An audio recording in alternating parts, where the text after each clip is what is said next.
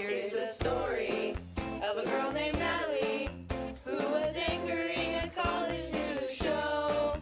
There were 3 other reporters, like the anchor, who were pretty swell. Here's a story about a guy named Greg, but let's not forget the others involved. Every member, very different, they started all alone. And then one day all the students got together, and they knew that it was much more than a hunch, that these students would somehow form a group. That's the way we became the UTTV bunch. UTTV bunch. UTTV bunch. That's the way we became the UTTV bunch. UTTV. Adam Gomes, Natalie Hicks.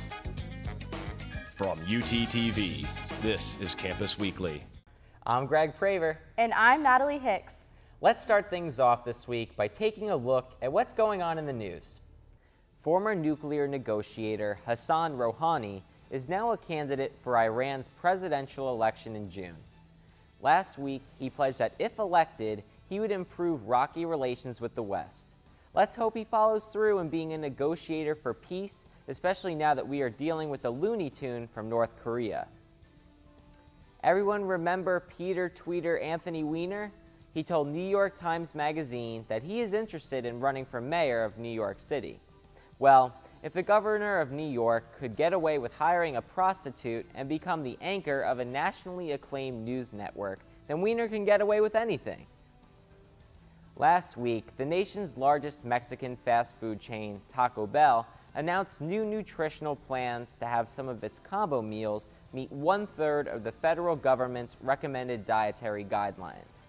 Only 7 more years, and we may be eating real food from Taco Bell. Thanks, Greg. And here is a Minaret update. If you love anything and all things Nutella, then get ready to stuff your face, because a new crepe restaurant called the Flying Pan has opened near campus. There's definitely nothing tastier than sugar on top of sugar on top of some more sugar. Victoria's Secret has begun to sell a new line of undergarments called Bright Young Things. Some of the underwear says things like "feeling lucky" and "call me" on the back. Many parents fear the new line is too provocative for their tween-age daughters to be wearing. But little do these parents know that their sweet little Catherine is already a hardcore drug addict and has had sex with at least 30 guys.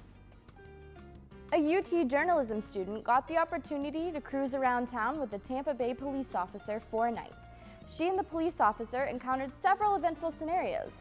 While this sounds like it'd be a lot of fun, sitting in a golf cart with one of the campus security officers is probably a little bit more interesting. We're going to try something a little different from this week forward. All segments will be uploaded separately to transition into our new web style. We're anxious for this change because we will be able to produce more content at a faster rate. So, here are this week's segments. From Lindsay Lohan's antics to Kim Kardashian's drama, Anthony brings you the latest of the lives of the rich and famous. Click here for his celebrity updates.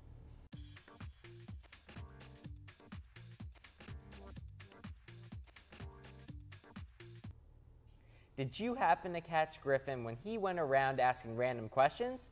If you managed to avoid him, click here to see what you've been missing.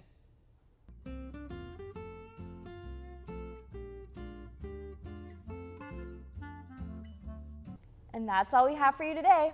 Unfortunately, this will be the last episode of the semester, although all of us here at UTTV would like to wish you good luck on all of your finals. If you're interested in being featured as the musical talent next fall, make sure to contact Jamie Denko. See you next semester. I'm Greg Praver. And I'm Natalie Hicks.